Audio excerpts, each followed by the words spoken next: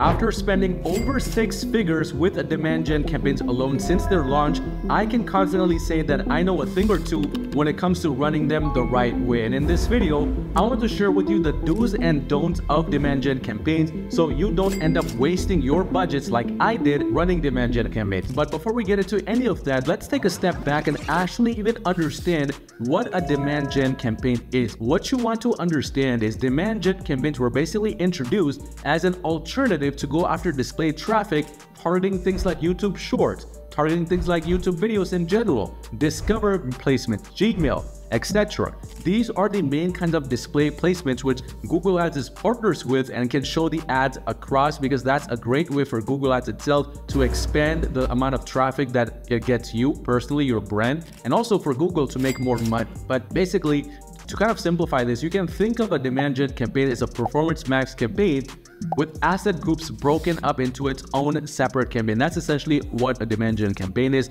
A performance max campaign can do the same exact thing, but if you don't want to overlap, if you don't want to make the performance max campaign do too many things at once, a demand gen campaign is perfect for that. First of all, demand gen campaign is not for every brand. It depends where your brand is right now in its journey. If, for example, your brand is already very profitable with Google Ads or just in general, you are fine spending a little bit of extra budget, getting that extra brand awareness, really branding and just kind of getting traffic through the door, even if it means they're not going to convert. A demand gen campaign is right for your brand. But on the other end, if you're struggling with Google Ads, if your brand is not as profitable as you would like, or you're on the verge of breaking even, then demand gen campaign should be something you think 10 steps down the line, because realistically, you would just end up wasting a lot of money on demand gen and brand awareness when you could be spending that on conversion-based campaigns like a performance max or a search campaign, etc. So this is something we do for a lot of the brands we handle as well under my agency, really choosing specifically if the brand that we work with even needs a demand gen campaign or not. Because even if you might be at $500,000 a month, $1 million a month in revenue,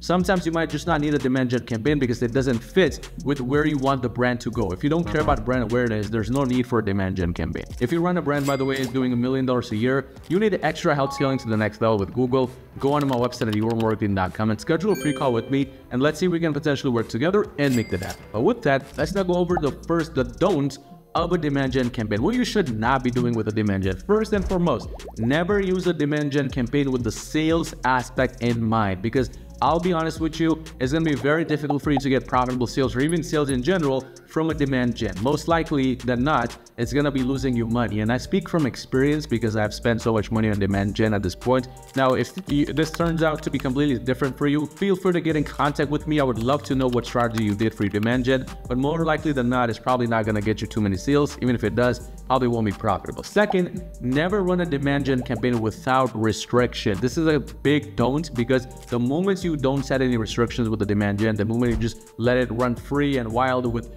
basically no bidding strategy or no target ROAS or target CPA set, what will happen is the demand gen campaign will start to go crazy across YouTube, across Gmail, and all these different placements which are designed for brand awareness, for getting tons of traffic quickly. So you will end up spending a lot of money quickly as well as a result. So to avoid that, basically never run a demand gen campaign without any types of restrictions. You want to have something incorporated there. Third, never use optimized targeting with demand gen. So if you go inside a demand gen campaign, let's say we're trying to create a branded demand gen campaign right here, we go on over to sales as the objective, we scroll all the way down, click continue, we choose demand gen right here, and then click continue.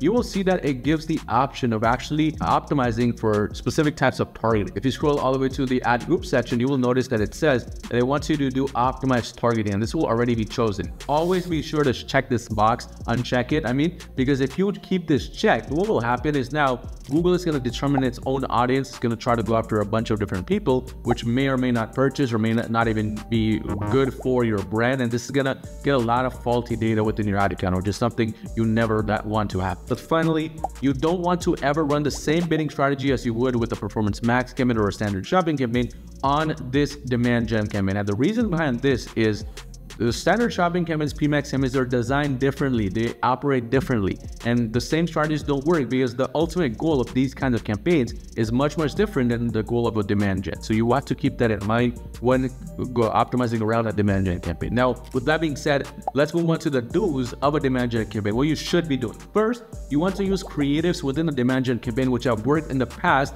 or are the highest quality. You don't want to be going into a demand gen campaign with just a bunch of random creatives that you never tested before.